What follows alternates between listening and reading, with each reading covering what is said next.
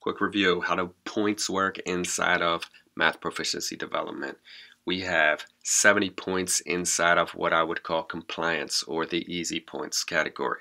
That would include quote unquote tests, which is are you up to date with your Imagine Math lessons and turning in notes with them.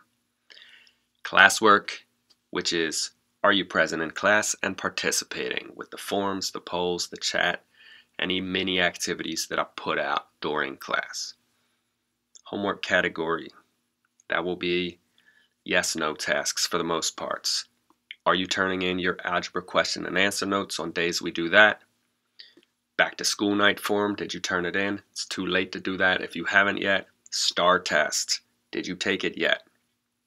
All of those points, yes, might take you some time.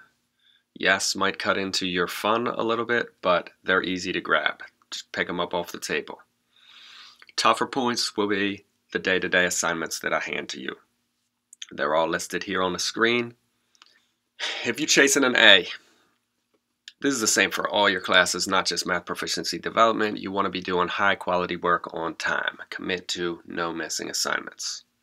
If you're chasing a B, you have the same aims as A. Let us see. If you're shooting for a C, my suggestion, 56 plus 15 is 71. So if you take at least 80% of the easy points and at least half of the tough points, you can be sitting at a letter C.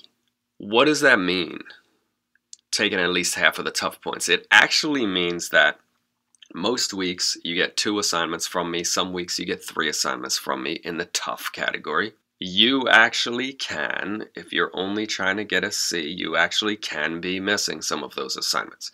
It is okay to spend 2 class periods trying to get 1 assignment done. Mister, all I want to do is pass. My recommendation for you, take 80% again of the easy points, at least 80% of the easy points, and you need to take 1 out of 5 tough points. That will translate to 56 plus 6, a 62. This is the reason why everybody who's caught up to date with their Imagine Math lessons has a passing score right now, because they've taken most of their easy points. Mister, if it's so easy to just get a passing score, why challenge myself? Why do tough stuff? I'm cool with just a C or a D. Why would you recommend that I still try to complete most of your tougher tasks? I'm going to just hit you back with a question. What do you want out of school? You want a grade or you want an education?